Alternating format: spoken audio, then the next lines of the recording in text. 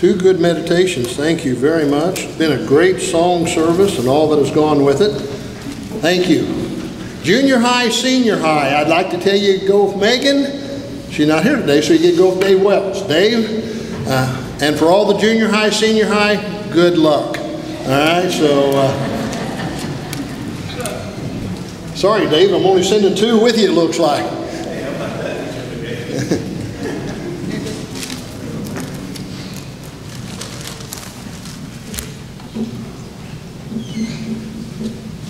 All right. A couple more. We'll just keep working at it.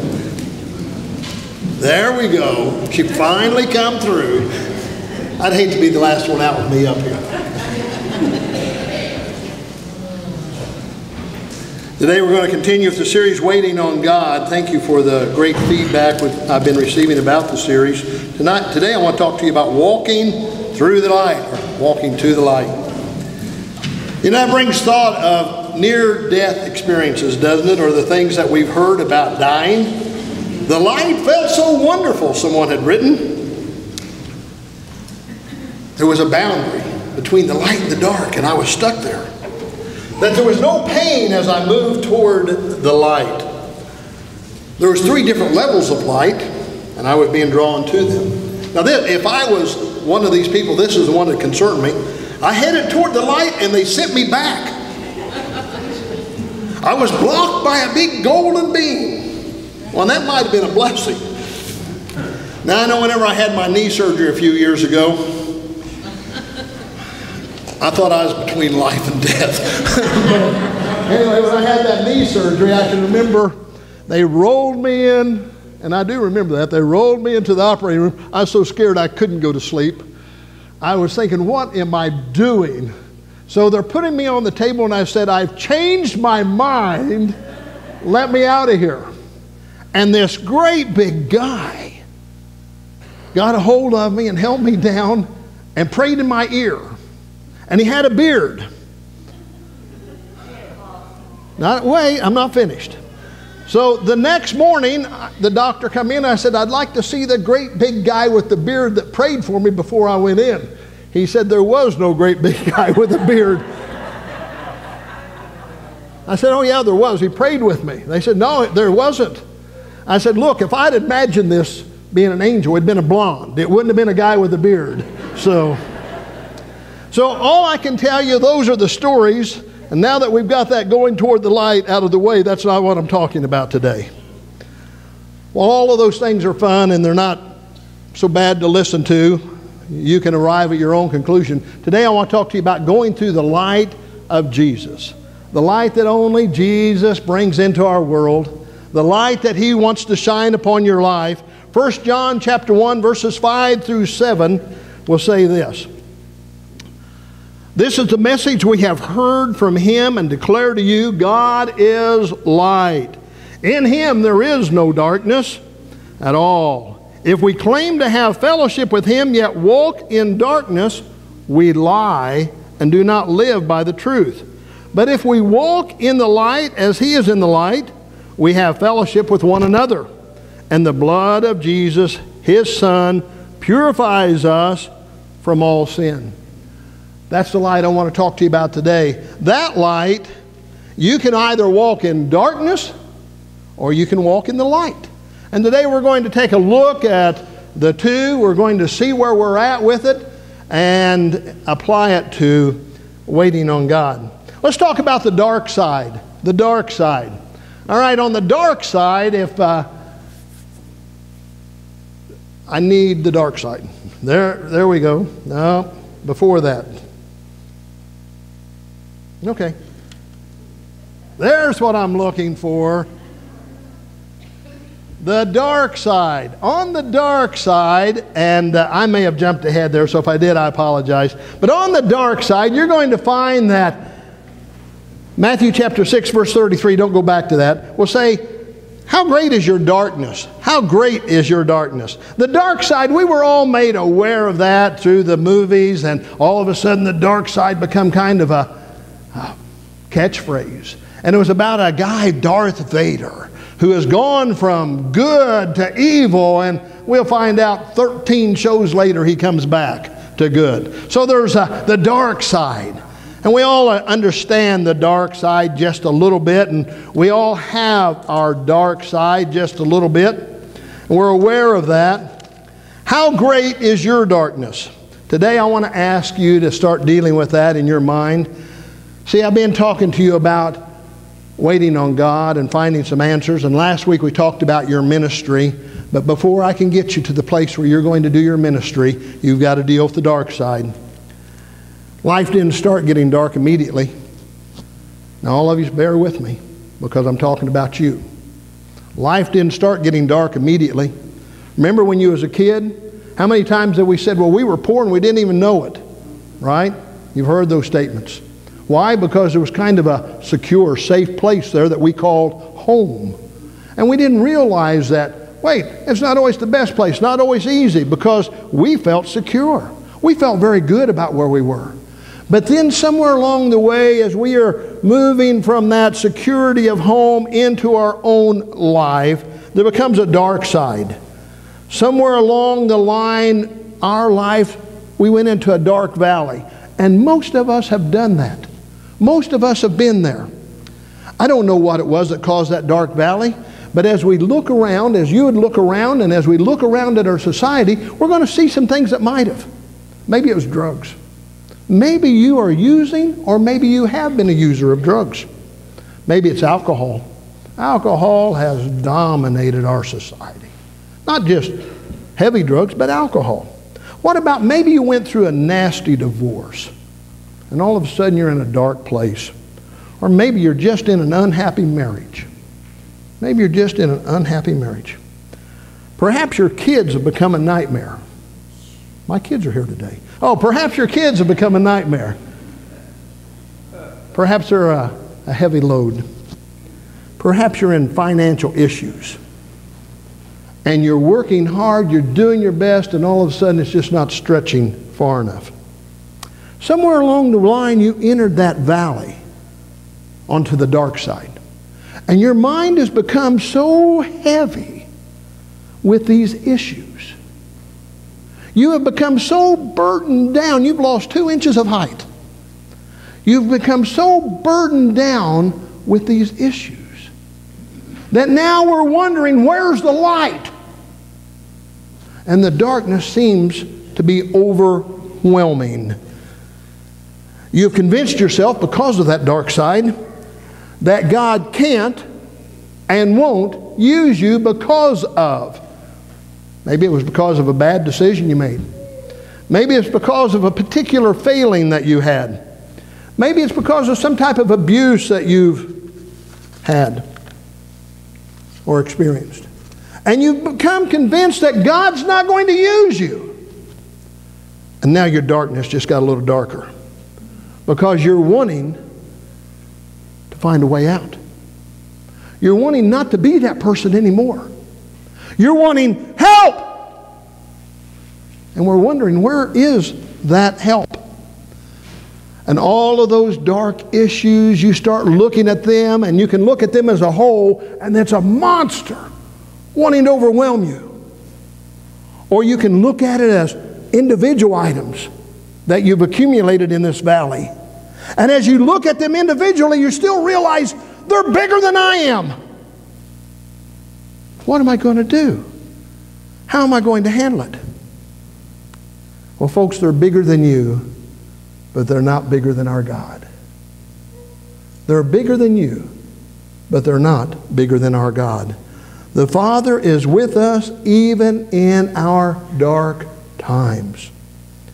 And God wants to lead you out of that darkness because He has something for you to do. Even in our dark times, God doesn't leave us. He's with us. So whenever you're thinking that the world has ended because my financial situation has crashed, or my marriage has crashed, or my family has crashed, and you're thinking, oh, that gentle touch that you feel is God. It says He is not far from us. That time when you are feeling so overwhelmed, it is God. So now, there's some things the Scripture tells us that we're going to look at. I don't have these in your outline. You can write them down if you like. Matthew 1:23 says, Emmanuel, God with us. God sent Jesus to be with us. Matthew 28:20, Jesus would say to his apostles, I am with you always. I am with you always. So now you're thinking about that one dark moment and he was with you. John chapter 14 verse 18, he says, I will never leave you as orphans. Now whenever you think about an orphan, it is someone who has been abandoned, has been left without any hope, unless someone else steps up. And God said, I will not leave you as orphans. Hebrews chapter 13 verse 5, he said, I will never desert you or forsake you. I'm your leader. I'm not going to run away, he said. I will never desert you. Now each of you have a dark spot that you've either come through that dark valley or you're still in it. We all have them. We've all experienced what I'm telling you. There is no one here immune from it. Now I want you to close your eyes. And I want you to realize there's a sliver of light. Just a sliver of light. I want you to move towards the light. I want you to realize that that darkness can get behind you. Now there's not much light, but there's a sliver of light. And why is there a sliver of light for you today? Because you are here. You are searching. You are looking. You're wanting to know God. So there's a sliver of light in your life. So if you start moving toward that light, the darkness, the light will get bigger and the darkness will be more behind you. But we all have it, folks. We sit here and we may be embarrassed by it. We may be ashamed of it. We may have things that have just overwhelmed us. We've all got them. If you look around and there is no one in this audience immune, we've all got them. That moment that we wish, what I think, that problem that we've experienced, we've all got them. Now, let me tell you, point 2, there are no shades of gray. Now, I know that there was a bestseller. I know that there was a movie by this title. Didn't read it, didn't see it, don't want to, heard more than I wanted. The things I heard just weren't that good. There is no shade of gray. Everyone take note of that. Luke chapter 23, or chapter 11, verse 23 would say, whoever is not with me is against me, and whoever does not gather with me scatters. He said, you're either with me or you're against me. There's no neutral ground. No neutral ground. Luke chapter 16, verse 23 would say this. No one can serve two masters. Either you hate the one and love the other, or you will be devoted to the one and despise the other. You can't serve two masters, he said. Many people try to live in between that dark and light. Remember that one I told you early on where it said, I was in this boundary between light and dark. There is no boundary between light and dark. You're either in darkness or you're in light. Jesus said it plainly. You're with me or you're against me.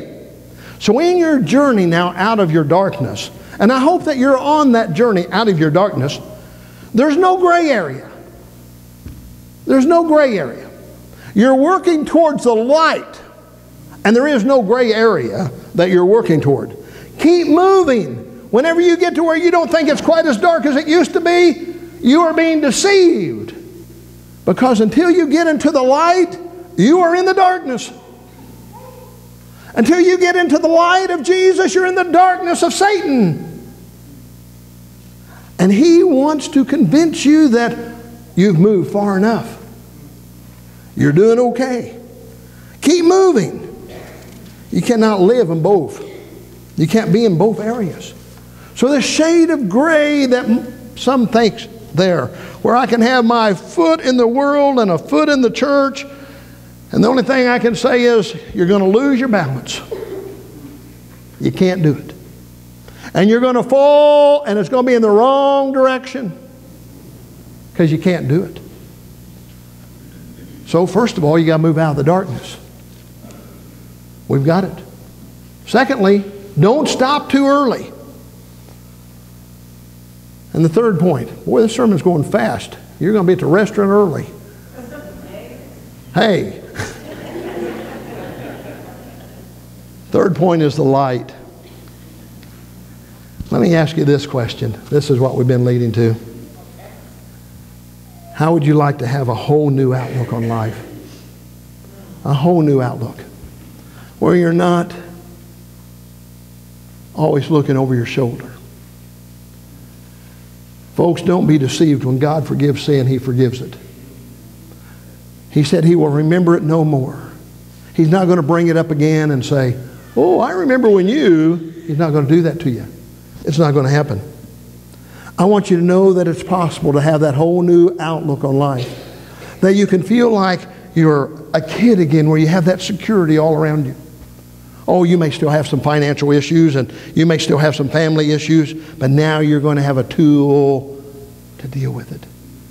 And God is complete in His forgiveness. He's not going to look later, and whenever you stumble just a little bit, He's going to say, I told you. No, that's Mom. That's not God. That's how that works. God's not going to do that. Because God forgives us completely. Completely. So, to do so, you have to move out of the darkness that we've talked about. You have to move from the gray area. That's a darkness. You got to move from there. You only think it's light. You got to move your life where John 8:12 will say, when Jesus spoke again to the people, He said, I am the light of the world. Whoever follows me will never walk in darkness, will have the light of life. That's where you got to move to. You got to move to this place where Jesus said, I am the light of the world. That you never have to walk in that darkness. One of my favorite verses, and I didn't put it in there for you, but I want you to write it in, is Psalms 18 and verse 28. You, O Lord, keep my lamp burning. My God turns my darkness into light. My God turns my darkness into light. Those things that have just darkened my life, that have caused me to stumble, that have caused me to fall, that have caused me to relive them over and over. Has anyone else got teenage memories like that? And over and over and over, God said, you're my light. I'm your light. And I'll lead you. I'll lead you past this. He's going to turn that darkness of those days into a light that shines brilliantly. That's what He's wanting to do for us today. The light from Jesus, the Son of God. It brightens my life, folks. It exposes my fears, not to you, but to me. And it allows me to be set free from these fears. The light, whenever I'm walking in the light of Jesus, it's just like today. I've been so blessed to be here. I've been so blessed with our song service. I've been blessed with the devotion of the guys. I've been blessed with the choir. All of a sudden, what seemed so dark yesterday for me, God has lifted that light, that darkness, and given me a light. What seemed so dark 2 or 3 days ago seems to be gone. Because God has filled my life with light. We can all be brand new. We can have a whole new outlook on life. I look forward to getting here. I look forward to our Sundays. I look forward to the Wednesday night group. I look forward to those things because it renews me and fills me with that light of God. I hear darkness all day, don't you? There's somebody who's having a tough time. But isn't it great when God will whisper in your ear, and it may be from one of you. I had a person today, one of you, come to me and said, my God has been working in my life like I've not seen him work before. One of you said that. Wow, that's powerful. That's powerful. That God is working in your life like you've not felt or seen him do before. Or you may be saying, my prayer life has found all new meaning. Or all of a sudden I've opened my eyes and I've seen what God is doing. Where before I couldn't see it, and now I can. That's the light of God. There's a sliver of light, folks. And each of you are being exposed to it. Every time you hear a sermon, every time you hear a song, how can you hear Amazing Grace without seeing a sliver of light? That maybe that grace that he's speaking of is for my life. Maybe it's about me. Maybe it's about my forgiveness. Maybe it's about my eternity. Maybe it's about my relationship with him. Maybe he's not going to hold those things against me. Maybe I can be free. Free. As only God can make me free. Maybe I can be free. The darkness in your life, folks, is real. Everyone hear me. The issues that you have, I don't know which one I do know which one they are for most of you, but I'm not going to tell anyone. I know what most of you have dealt with, what you're dealing with, what you have dealt with in your past. But I will tell you this, your darkness, please hear me, is real. If you have not dealt with it, if you have not brought Jesus into your life, your darkness is real. It's a very, very heavy burden. Your darkness is real. But by waiting on God and allowing God to work in our life, that sliver of light's going to be there. Conclusion. Be prepared for your walk. This is another one of my favorite passages.